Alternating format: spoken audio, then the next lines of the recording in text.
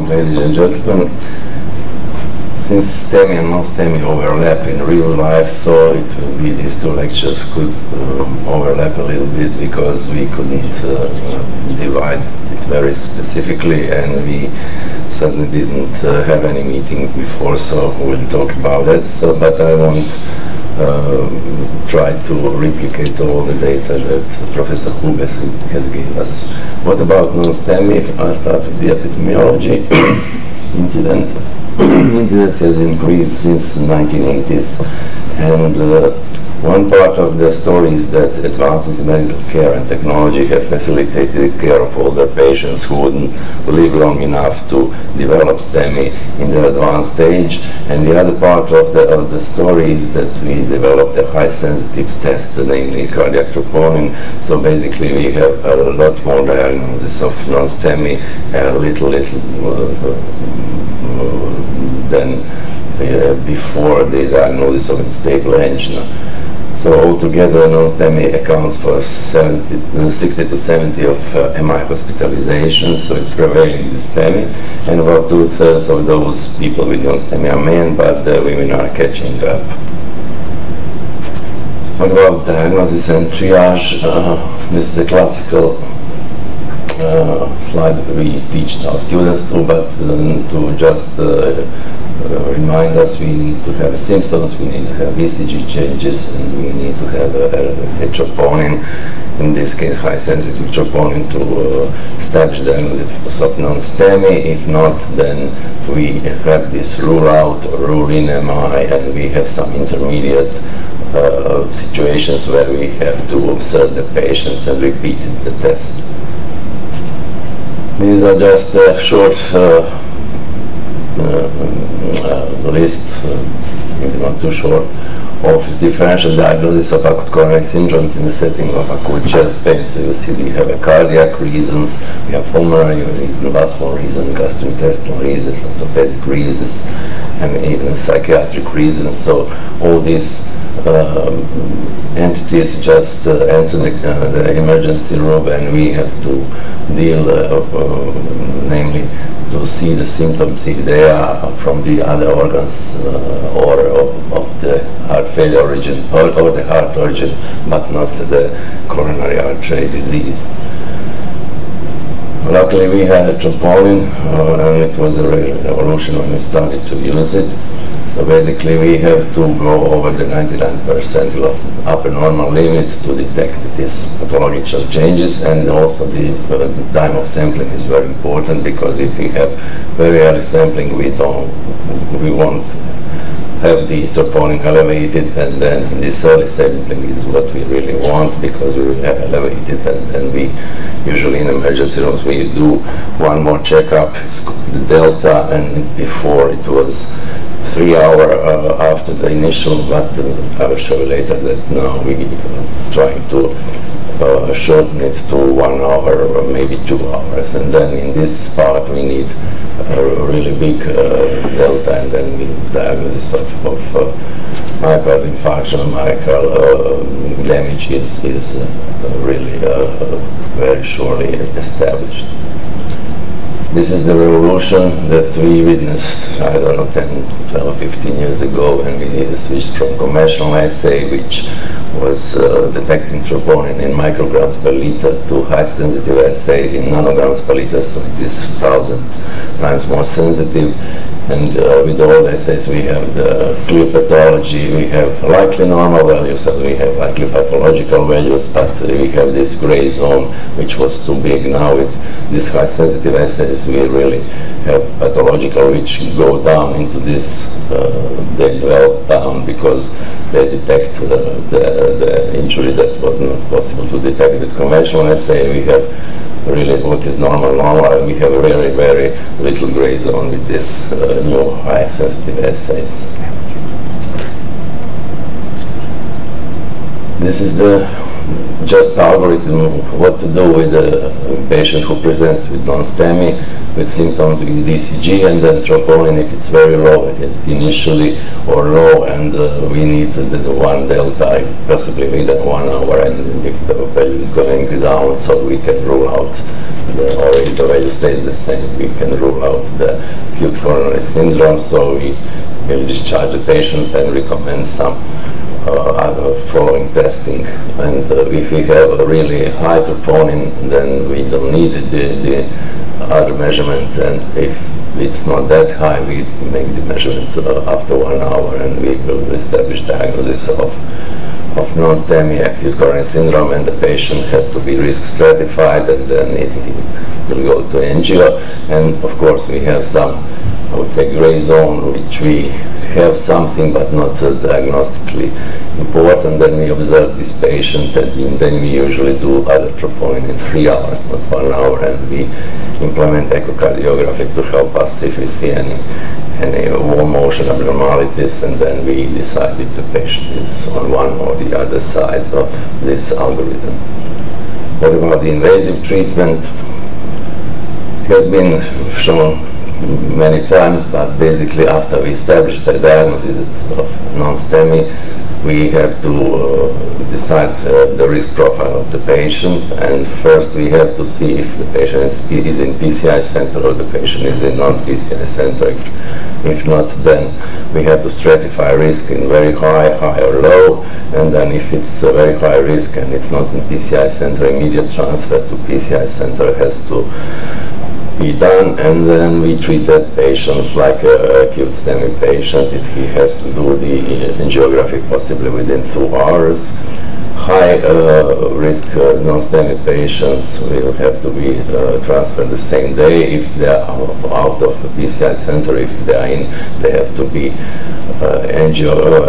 they have to have angiography on that day, and then likely PCI. So this is called the early invasive strategy within 24 hours, and then if the patient has low risk, then we are selectively invasive. We decide, we do other diagnostic algorithms, and then we see if the patients will go to angio, but later than 24 hours, or we will do some other test for ischemia. These are the criteria for very high risk and high risk, so basically I won't go into the details, but you can see that, and you basically knew them already.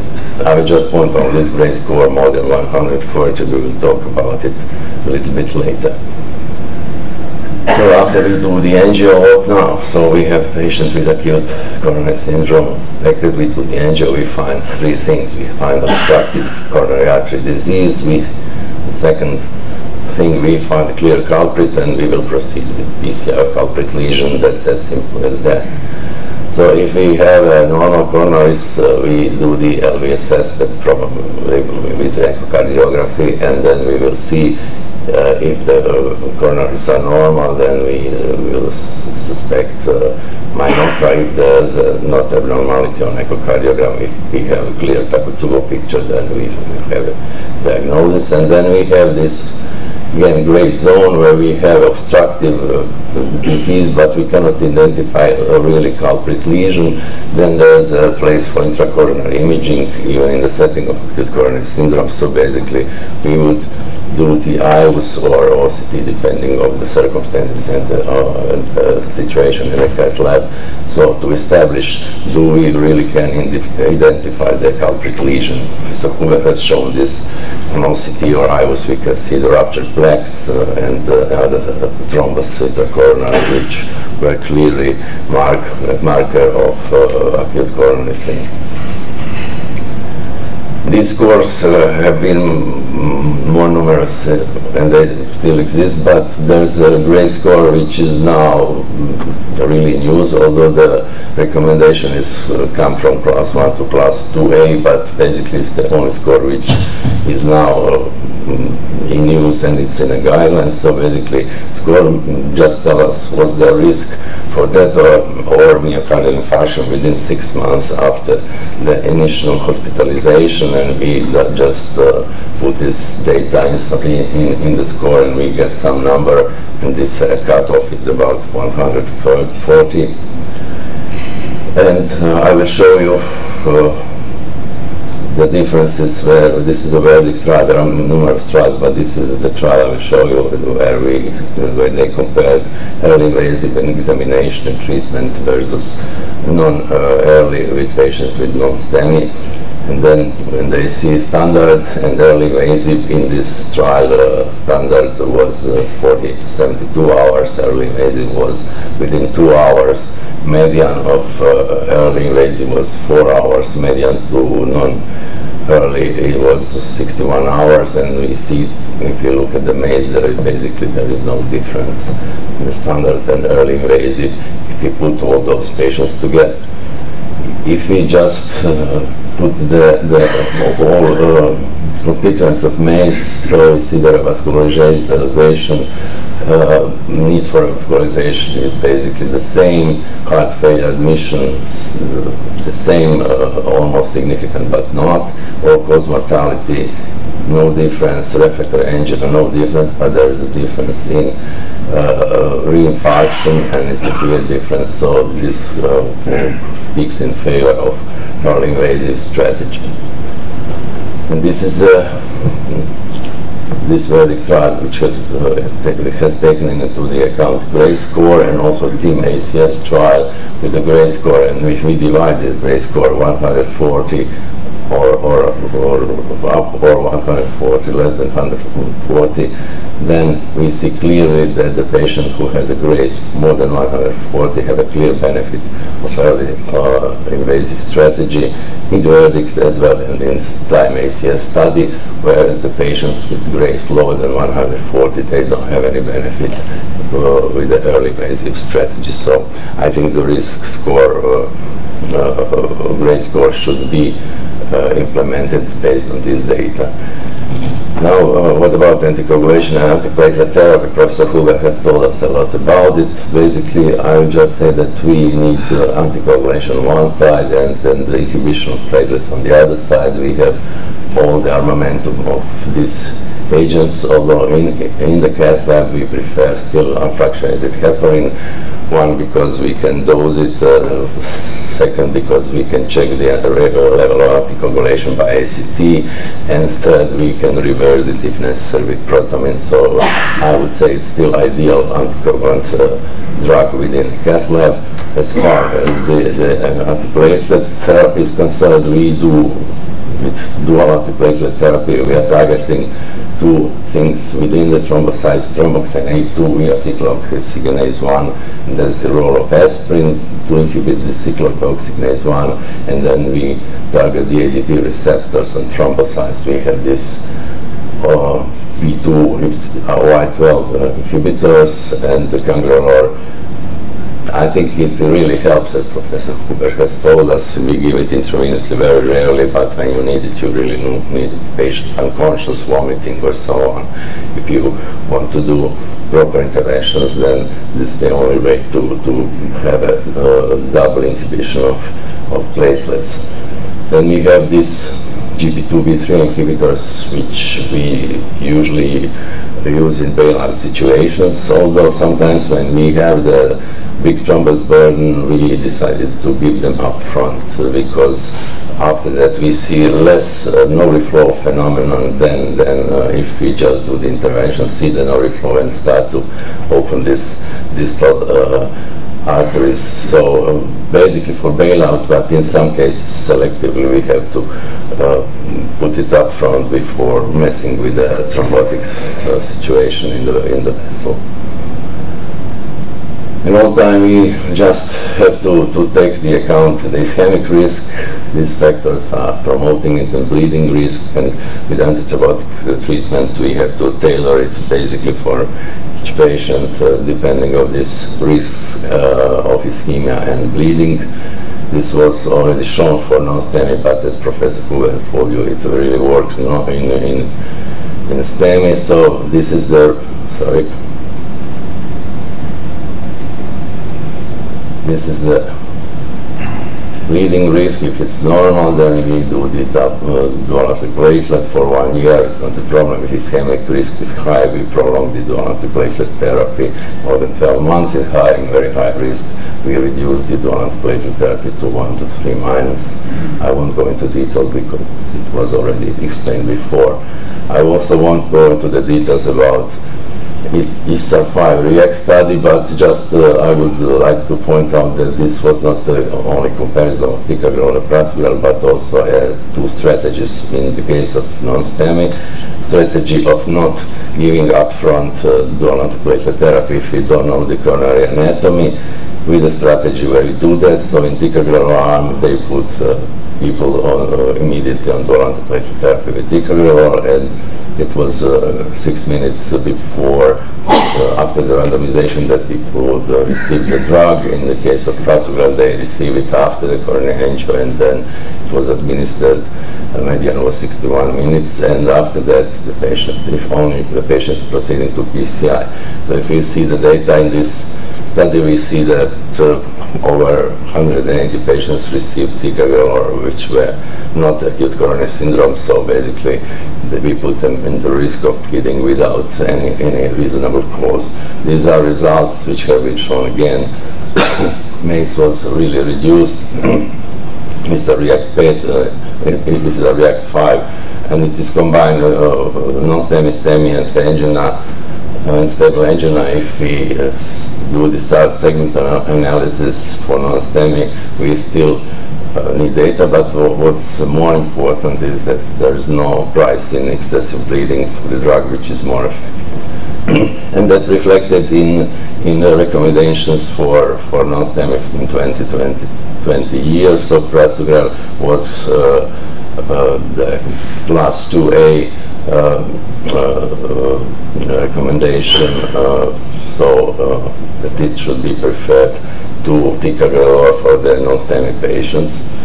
That's one thing, and the other thing is that it's class 3, so not do it to administer routine pretreatment P2 white valve receptor inhibitors in patients in whom the coronary anatomy is not known, except in this class 2BA recommendation. If the patient cannot undergo early invasive strategy, pretreatment may be considered depending on bleeding risk. But basically, this strategy proved in ISO REACT-5 has changed the guidelines, so we routinely don't administer, in case of non-STEMI, do antiplatelet therapy before we know the patient's anatomy. About high bleeding risk, Professor Hoover has also told, so I won't go into the details, just that we have this BARC consortium. It's much better definition than the previous STEMI risk score, and we have a major and minor criteria. You only need one major or two minor just to have the high bleeding risk. What would I like to point out, that you need to have a level before you do with something with the cath lab, because you need the renal function, you need a level of hemoglobin, and you need a level of thrombocytes. If you have thrombocytopenia less than 100, then the patient is per se high bleeding risk. About extended depth, it was also enough data from Professor Hoover, but I would say high thrombotic risk, it's a class 2A recommendation for complex coronary artery disease with one additional criterion, so multivessel polyvascular disease, premature atherosclerosis less than 45, and accelerated atherosclerosis lesion within 2-year frame.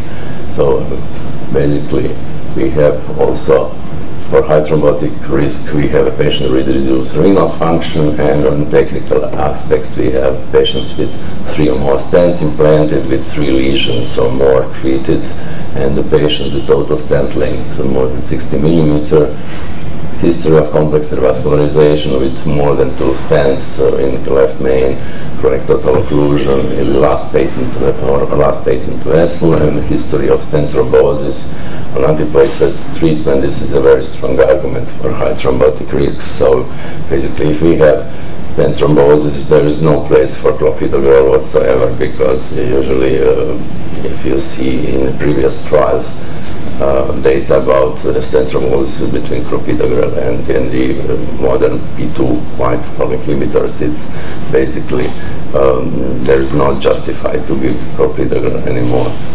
What about the non-STEMI patients with non-valvular fibrillation? So basically, it's a triple therapy. So again, we have to have a risk stratification, bleeding risk, ischemic risk. This is the normal situation when we do the triple therapy in the patients with atrial fibrillation and PCI in acute coronary syndrome for up to 1 week. Then we continue with the double therapy. So that means one antiplatelet drug and one NOAC or warfarin for up to 12 months, and then only anticoagulation up to 12 months. In case of high bleeding risk, 1 week triple therapy. Now even we do the double therapy. In this case, that means this part even from the beginning, but basically double therapy after 1 week to 6 months, and then anticoagulation alone. And for high ischemic risk, we prolong triple therapy up to 1 month and double therapy for 1 year, and then patient is anticoagulated. And what I would like to talk about also is single stage versus multi-stage PCI in multi-vessel non-STEMI patients. So you always see that multi-vessel STEMI patients, you identify the culprit, you treat the culprit, and you have 1 or 2 additional vessels or a couple more stenosis. Should you do them in the same setting or not? It's a really issue that is trying to resolve, and I think it's now emerging that it's even got into the guidelines. This is the one study, the SMILE trial. There are numerous studies, but if you see that again the MACE, so this is multi-stage population, and MACE, you see this follow-up 1 year, then you have more MACE if you do the multi-stage intervention than one stage intervention. But if you break it down again on cardiac death, it's basically not significant. The overall mortality not significant, although very lightly, or almost significant. But what is significant is the target revascularization. So basically, if you do what is, I would say, surprising, so if you do the one-stage treatment, you will have less target revascularization than if you do it multi-stage, although you have more time to think about and plan the procedure.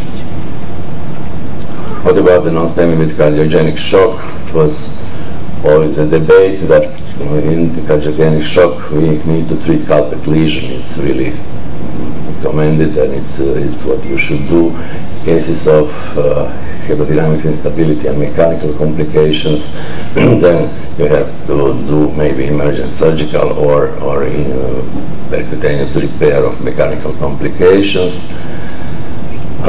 Intra-aortic balloon pump should be considered only in the patients who had shock and mechanical complications. It should not be used in patients without mechanical complications. So we know, like 7-10 years ago, surgeons always ask, what about the intra-aortic balloon pump patients in shock, put a pump and bring it to surgery. That's not the case. We shouldn't do it if there are no mechanical complications. In selected patients, we use short-term mechanical circulatory support, and this is the most important thing, routine immediate revascularization of non-culprit lesions in non-STEMI in patients with shock is not recommended, so don't do it. Just do the culprit lesion in shock and then leave the patient to be stabilized in the coronary care unit. I'll just shortly show the differences. Last STEMI guidelines were in 2020, and 5 years ago it was the previous guidelines. So what has changed?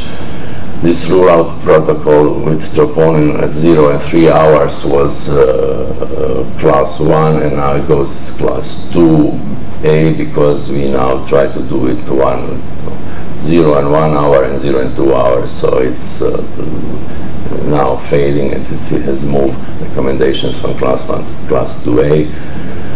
CT angiography was class 2A, now it is in the cases of low to intermediate likelihood of coronary artery disease. Is a class 1 method of ruling out the patients with the coronary artery disease.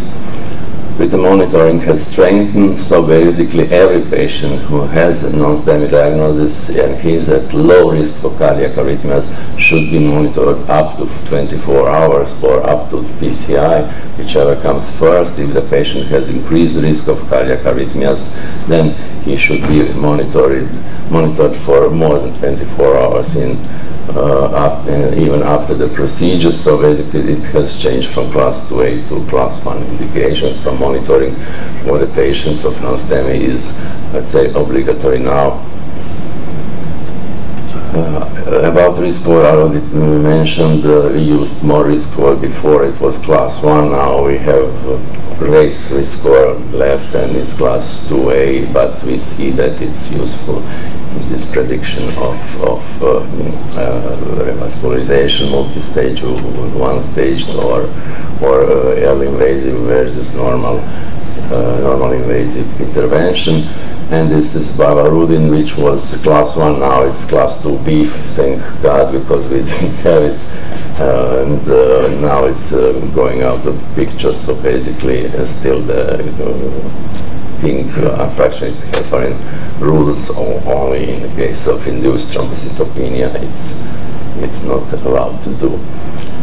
And this is admission of P2 white 12 inhibitors beyond 1 year. It was class 2B, and now it is gaining, it's improving to class 2A recommendation. So adding second antithrombotic drug to aspirin for extended long-term secondary prevention. It's going up, and it's a recommendation now class 2A. In conclusion, I would say this, that non-STEMI is considered one of the leading causes of morbidity and mortality. As we see, it's prevailing in acute coronary syndrome. It's more incident than STEMI, and we know that cardiovascular mortality is still the leading cause in many countries of death. And that we have to understand different biomarkers, become aware of emerging new agents that are used in adjunctive pharmacotherapy, keeping abreast of advances in imaging technique as well, and the use of invasive imaging and functional assessment, and all that is critical to successful treatment. So basically all new data which we normally use into the percutaneous coronary interventions, we have to implement it in the treating of non-STEMI patients, because usually we have more time than in a setting of STEMI, so we can do it, I would say, properly and in a proper and timely manner. Thank you very much.